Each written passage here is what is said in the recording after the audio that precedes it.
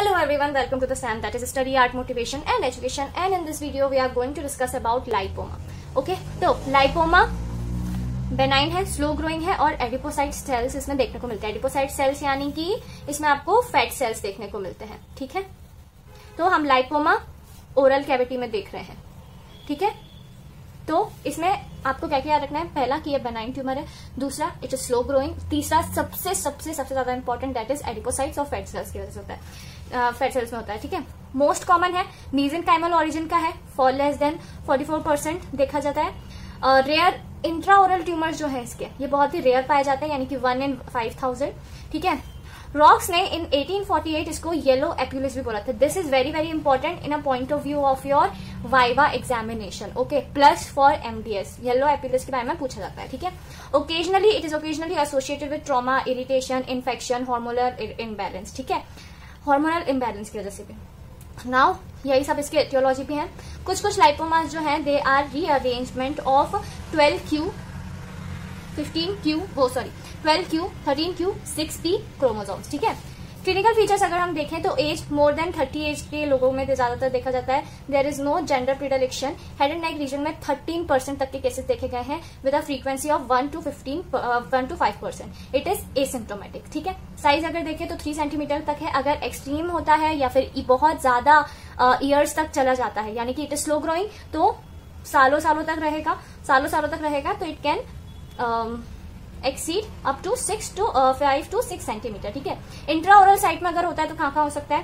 Tongue, floor of mouth, buckle mucosa, gingiva, palette, major salivary glands. ठीक है, देखो इंट्राओरल sites में ना बहुत सारी जगह पे अगर कुछ नहीं आ रहा हो ना तो टंग, floor of mouth, buckle mucosa, gingiva, palette तो लिख के ही आ जाना. ठीक है, ये साइट्स होती हैं.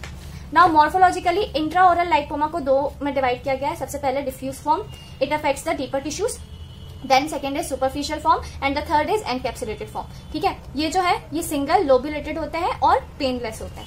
Multiple head and neck lipoma किस में देखा गया, कौन से केसेस में देखे गए, तो न्यूरोफाइब्रोमेटोसिस में देखे गए, गार्डनर सिंड्रोम में देखा गया है, एनसेफेलोक्रेनियोक्यूटेनियस लाइपोमेटोसिस में भी देखा गया है, एंड प्रोटियस सिंड्रोम में भी देखा गया है. जनरलाइज्ड लाइपोमा आपका हेमीफेशियल हाइपरट्रोफी में देखा जाता है. ठीक है, हिस्टोलॉजिकल फीचर्स की अगर हम बात करें तो मैच्योर एडिपोसाइट्स, ठीक है, fat cells, that is lobular pattern देखने को मिलेगा आपको, थिन फाइब्रस कैप्सूल्स देखने को मिलेंगे, and लीजनल fat cells seen in infiltrate. ठीक है, नाउ अभी इसके हिस्टोलॉजिकल टाइप भी है. ठीक है, तो हिस्टोलॉजिकल टाइप में 2 तरह. पहला क्लासिक लाइपोमा. ठीक है, classic lipoma with its variant. इसके वेरिएंट्स अगर अलग है और क्लासिक अलग है. क्लासिक जो है वो मोस्ट कॉमन है, 80% केसेस में देखा जाता है, एंड उसके वेरिएंट्स बहुत सारे. वेरिएंट्स देखते हैं तो इंट्रामस्कुलर लाइपोमा और इनफिल्ट्रेट लाइपोमा. ठीक है, अब इंट्रामस्कुलर है तो आप देख सकते हो, इंट्रा यानी कि अंदर की साइड, एंड मस्कुलर यानी कि मसल्स की बात हो रही है, तो स्ट्राइएट मसल्स में ज्यादातर देखा जाता है.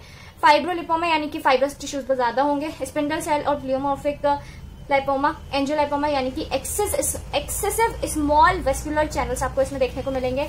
Then मिक्सॉइड lipoma, that is माइक्सॉइड stroma में आपको देखने को मिलेगा.